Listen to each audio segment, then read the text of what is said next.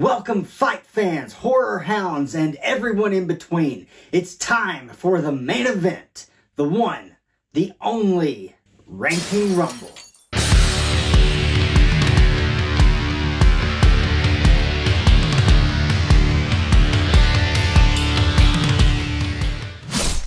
Welcome back to WWH. My name is Andrew Dreamer. Get ready for a steel cage smackdown of epic proportions, because tonight we're throwing the toughest, smartest, most scream queen worthy final girls in horror movie history into the ring.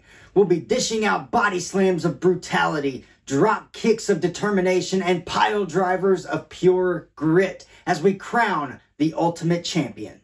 From the bloody streets of Elm Street to the chilling campgrounds of Crystal Lake, these ladies have faced every nightmare imaginable. But who will survive? Who will thrive? And who will ultimately claim the title of the baddest final girl to ever walk the earth? Let the Ranking Rumble begin. Our very first entrant, Julie James. The heart of I Know What You Did Last Summer is more than just a scared co-ed facing a killer. Sure, she screams and runs like any good final girl should, but Julie brings a surprising resilience to the table. Like a seasoned pro wrestler thrown into a hardcore match, she takes a beating, but keeps coming back for more. What are you waiting for, huh? What are you waiting for? Haunted by the hit and run that started it all, Julie wrestles with her guilt throughout the film. But when the body count starts rising, she throws on her ring gear and fights back. Maybe she doesn't hit her finisher, but she's not afraid to get her hands dirty. The reason she's here on the list is because she's basically saved by Ray in both films she appears in. In the white-knuckled horror of Hush, Maddie Young isn't your typical final girl. Unlike a wrestler with flashy moves, she relies on pure will and intelligence in the silent fight for her life. Deaf since contracting meningitis, Maddie's life is already a constant suplex of challenges, yet she's carved out a successful career and heads to a remote house to write her next book. Only, this ain't a five-star resort. When a masked assailant targets her, Maddie doesn't crumble. She uses her environment like a veteran grappler, turning her home into a web of improvised weapons and clever misdirections. She might not be throwing a lot of punches, but she uses the killer's underestimation of her to her advantage. You can't outrun him on that leg. I can't outrun him on that leg. Crossbow, but that has to be a perfect shot. In the heart or in the brain. Heart or the brain. Anything else is not going to cut it. Won't cut it. By the brutal climax, Maddie's a bloody but unbowed champion, proving that survival in the face of silence requires more than just brawn. It takes guts, brains, and an iron will that won't be broken. By the way, don't miss a single bone-crushing upload. Hit that subscribe button, unleash the horrors, and become a member of the WWH Universe. We're not just wrestling with horror. We're delivering it to your screen every week. In the swamp-soaked slasher flicks of the Hatchet franchise, Marybeth Dunstan isn't your standard screaming final girl. Unlike a high-flying luchador, she relies on grit, resourcefulness, and a healthy dose of mean right hooks. The first film throws her into a chaotic battle royale with a group of tourists and a deranged Victor Crowley. While others panic and get picked off, Marybeth scrambles to survive, adapting to the brutal environment like a streetwise brawler learning the ropes. She takes a beating, but like a true champion, she gets back up, bloodied but unbeaten. By the sequels, Marybeth's transformed into a seasoned veteran. She faces Crowley with a mix of ingenuity and sheer willpower. Think Stone Cold Steve Austin entering a no disqualification match.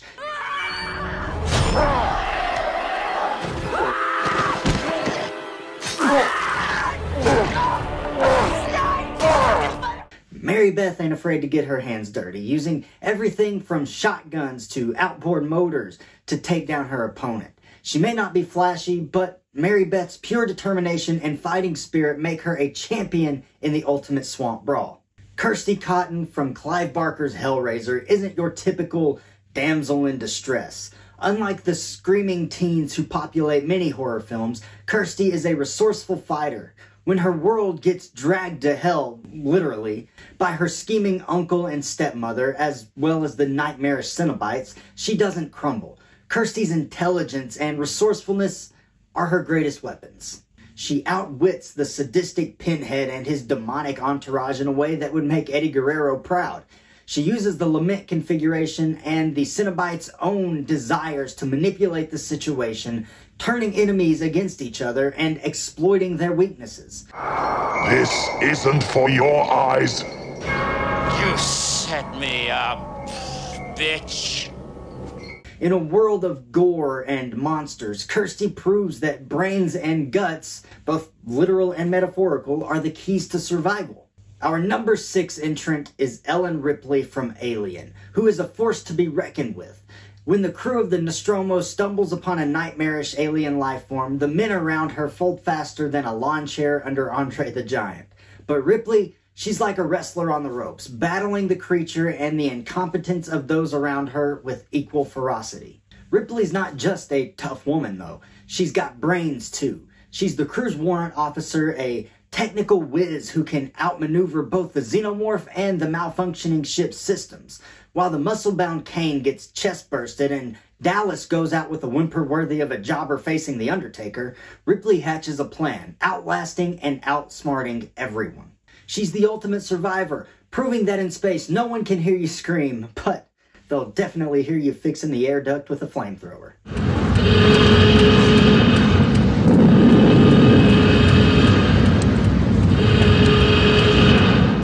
Alright, we're halfway through this Rumble now. We've already had some heavy hitters, but we've got some even heavier hitters coming. Let me know what you think about the show so far.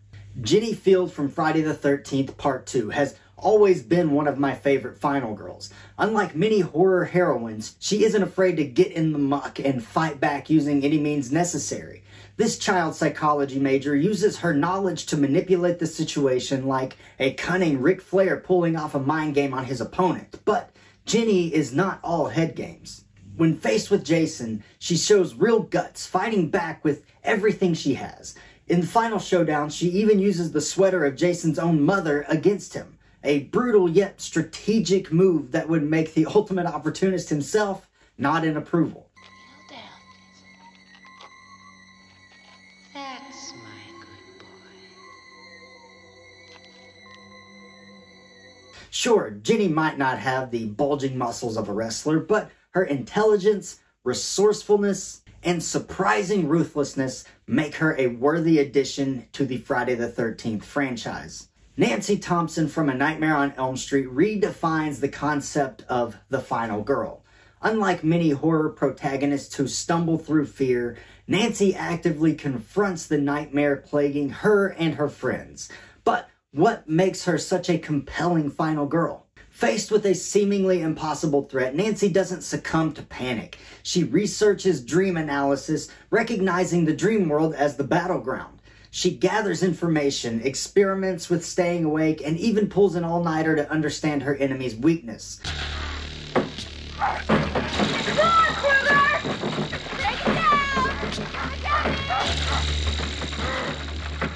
Nancy doesn't wait for someone else to save the day. She actively seeks out information and confronts danger head-on. Even venturing into the dream world, Freddy Krueger's domain, takes immense courage.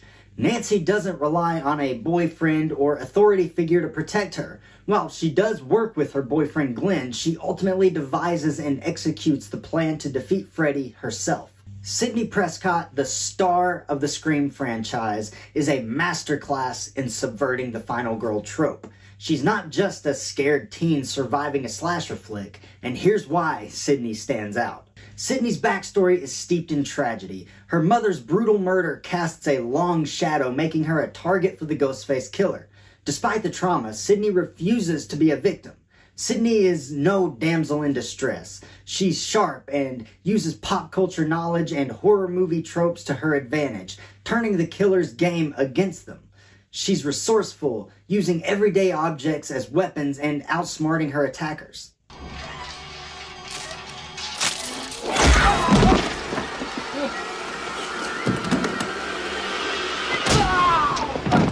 Throughout the Scream franchise, Sidney faces multiple Ghostface killers, each with a different motive. She doesn't become jaded. Instead, she grows stronger and more determined to survive. becoming a symbol of unwavering resilience. I mean, the fact that she has survived 6 movies speaks volumes to her determination and grit. Now, this next one may come as a surprise to those who have followed the channel and know me. Laurie Strode from John Carpenter's Halloween is a genre-defining final girl. Unlike the naive babysitters and friends around her, Laurie is a complex and relatable character who has awareness. Here's what makes her such a compelling heroine. Throughout the Halloween franchise, Laurie transforms from a babysitter thrust into a terrifying situation to a hardened survivor. The trauma of her encounter with Michael Myers shapes her life, but it doesn't break her. She becomes resourceful and prepares for his potential return, showcasing a fierce determination to protect herself and her loved ones. Faced with a near indestructible killer, Laurie doesn't give up. She uses her environment and whatever weapons she can find to fight back. Her resourcefulness is evident in the original film's climax, and even more so in the 2018 sequel, where she outsmarts Michael Myers and traps him in her burning house.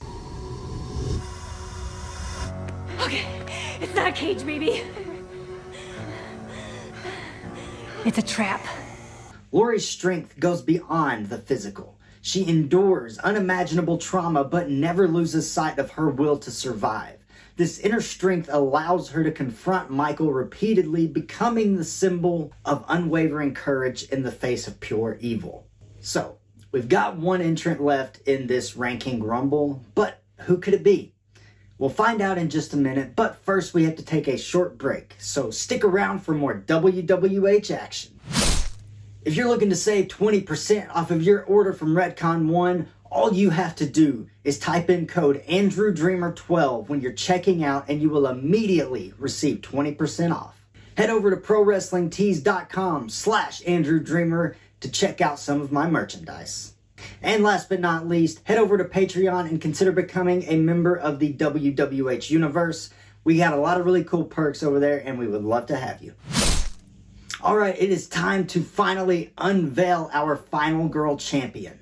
Erin Harson from the 2011 film You're Next flips the script on the final girl trope.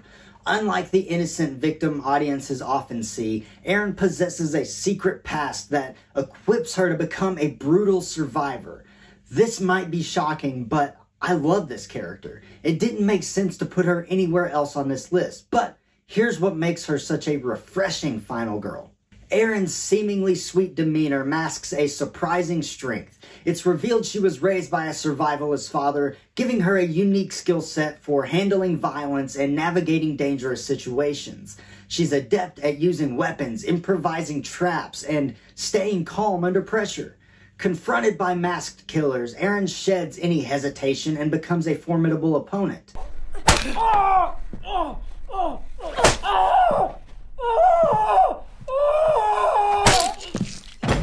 She uses her skills lethally, eliminating threats with a cold efficiency that leaves audiences both surprised and impressed.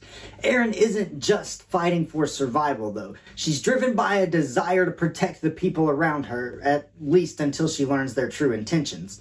This fierce determination fuels her actions and allows her to overcome seemingly insurmountable odds. And there you have it. Erin from You're Next is our final girl champion. Alright, horror fam. That's it for this ranking rumble. Did your favorites make the cut? Let me know in the comments below who you think should have been ranked higher, or even who you'd crown the ultimate Scream Queen. And hey, if you're feeling inspired, share your own final girl ranking in the comments too. Let's keep the horror conversation going. But before you dive into the comments section, smash that like button, subscribe for more WWH content, and remember, in the squared circle of horror, there's no count out for nightmares. My name is Andrew Dreamer, and this is Wrestling with Horror.